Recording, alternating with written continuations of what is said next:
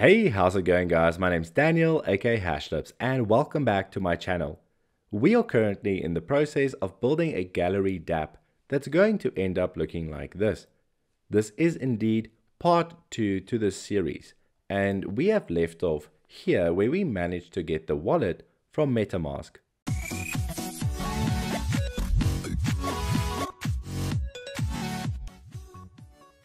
This is exactly where we left off the last time, and even with the code. So, if you do not know what's busy happening, go and watch the first part of this series in the playlist. We are busy building this dapp, and it's to help you get used to becoming a web3 developer. So, let's carry on. In the previous video, we have implemented the init connection function. Now, the problem is, if we go to our dapp and we refresh, we will need to click on connect again to make sure that we get the wallet address from MetaMask. We don't want this functionality, and instead, if I've connected before and I come to this page, that we get the address without me clicking on connect. How do we do that? Well, we can make use of React's built-in functionality where it refreshes whenever there's a state update. One of the hooks that we can use is the useEffect hook. So let's go and import it here at the top, useEffect. Next, what we're going to do here just before the render function is we are going to make use of this useEffect, put an anonymous function, and in this anonymous function, what we are going to do is we're going to call the init connection function up here. We need to end this with empty brackets because there's no dependencies. And by doing this, if we go back to our dapp and we refresh, you can see that our wallet is being picked up. Because as this function or this actual component renders, it calls the useEffect hook once. So the next thing we want to do is actually sort out our header component and how it renders. Currently, we're only returning a div. But let's go and add some CSS styles to create a page and a header component, or at least some header styling. The first thing that we're going to do is go to the app.css file, and let's go define a page style. So let's define a class, and basically a class is a style that can be applied to more than one element. And in this class, which is .page, this is how you define a class, we're going to specify a height of 100 vertical height. Then a width is going to be 100%, and we want to make the display flex, and for the flex direction we can leave it at column. That is our page style. So now back in the app.js file, in the main div, let's go and give it a class name of page.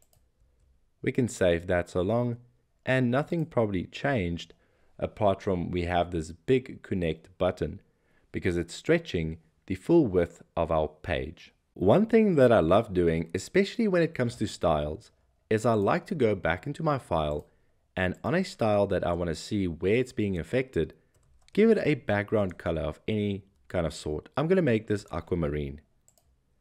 So now that I have this style saved, if I go back, I can clearly see the affected boundaries of what the style is doing. I use this approach especially when it comes to layouts. The aquamarine might be a bit heavy on the eyes, so I'm going to make it a darker aquamarine, save it, go back, and then at least I can see my text. But this way we can block out the layout and be sure that we get the results that we are coding for. Okay, but this heading does not look sexy enough. And what we actually want is something like this, where there's a logo, some text, and then the address replaced by the button if you are not connected. So let's go and implement that. First things first is let's go to the code and let's go and define the structure. So basically in here, what we would like to have is a div that's going to define our header.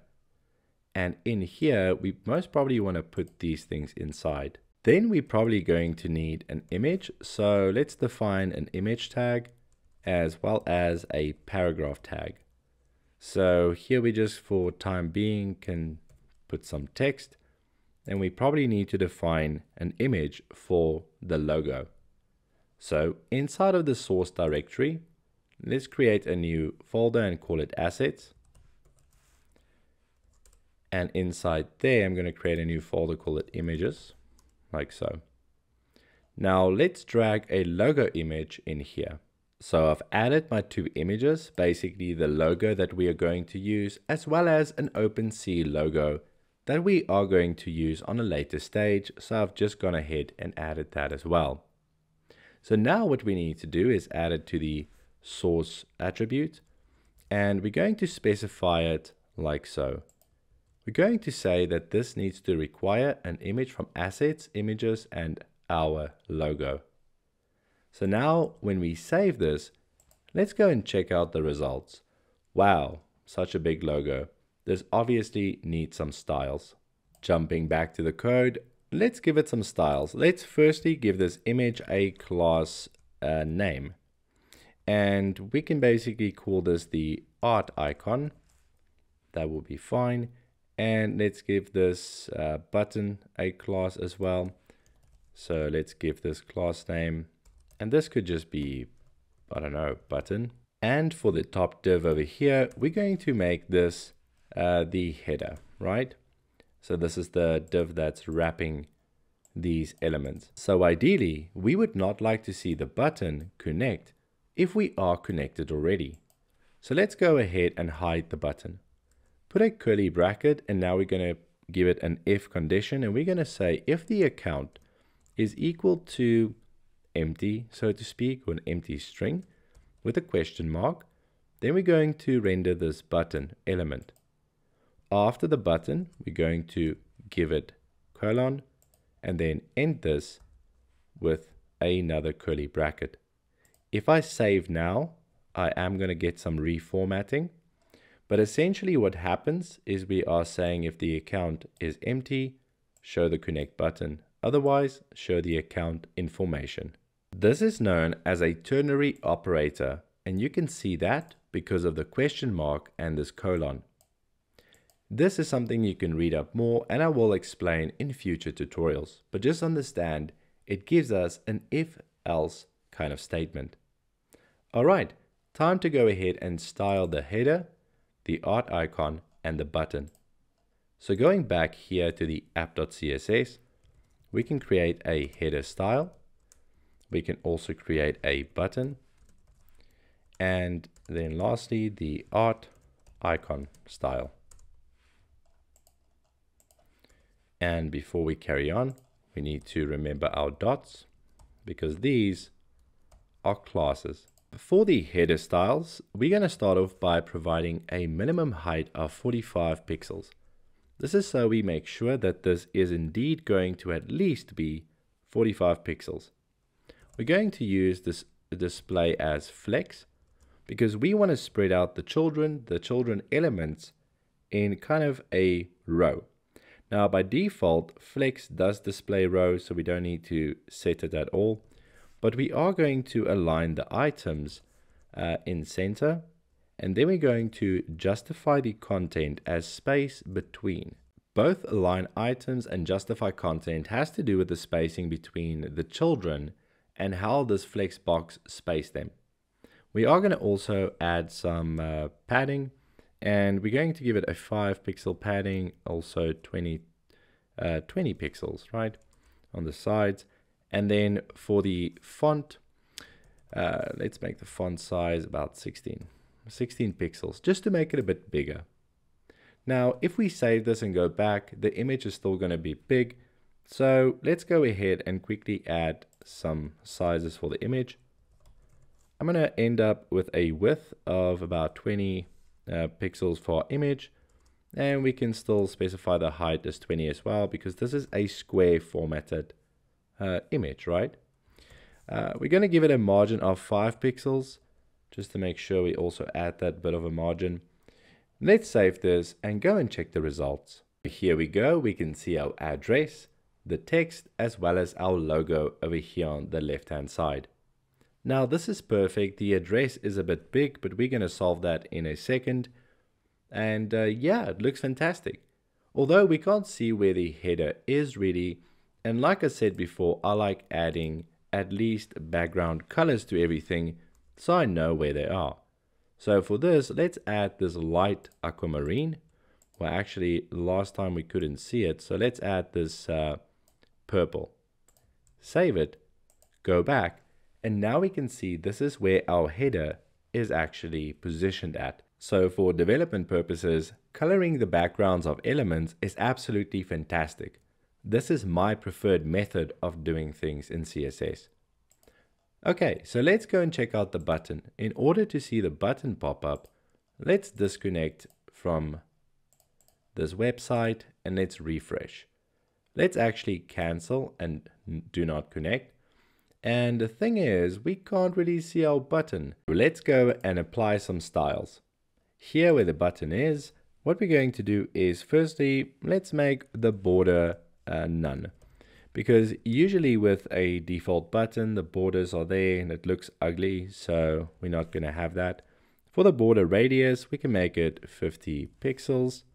We can also give it a padding and maybe 3 pixels on the sides, and then on the top and the bottom, and then 9 pixels on the sides. And then for the font size, this could be 16 as well, but we can leave that there because it's inside the header. The cursor is going to be pointer, and that's about it. We can give it a background color. Let's give it a maybe like a light gray background color. So let's save this, go back, and we can still see it's missing. That means there's something wrong in our code. So let's go back here and see why. So looking at the code, we can see we are comparing this, to be equal to an empty string. Now, technically, you can put a stricter, check there. I'm just going to turn my initial, the initial value of this set account to an empty string. All right. So if we go back here, we can now see that if I refresh, yes, it wants us to log in.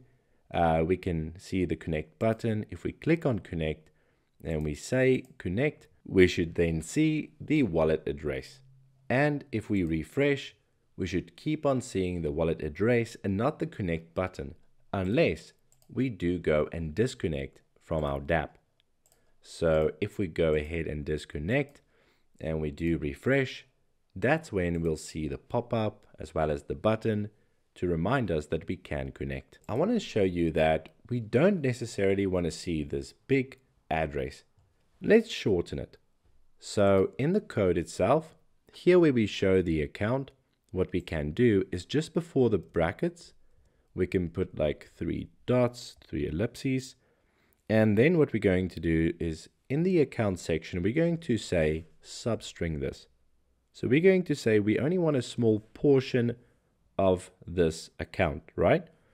And what we need to provide it is the account dot length, which means it gives us the length of this string. And then we're going to -7.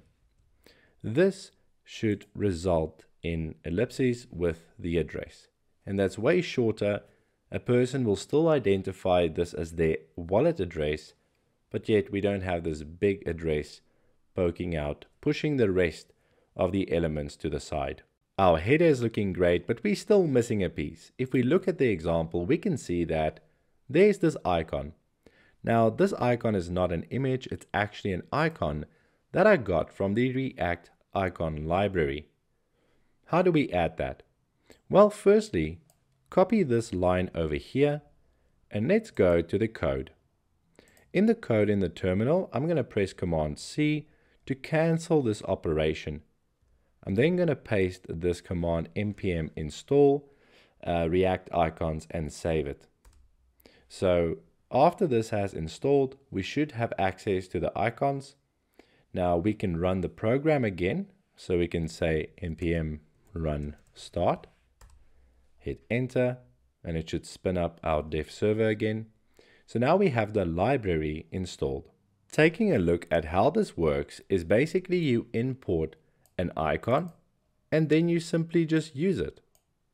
So in our example, we are going to import an icon that we want from a library, and the library that I'm going to be using is the game icons. So if I click there, we can see that we can automatically go ahead and copy this import and then replace it with whatever icon name we want to include. So back in the code, right here at the top, let's paste this import. So for example, let's say we want to use this icon. This is a cool lightning bolt icon. I want to use this instead. So I go and replace this name, and you can import multiple icons if you want to. Then down here where I see my p tag, I'm going to add a span. A span is just an element that you can use inside of a text element.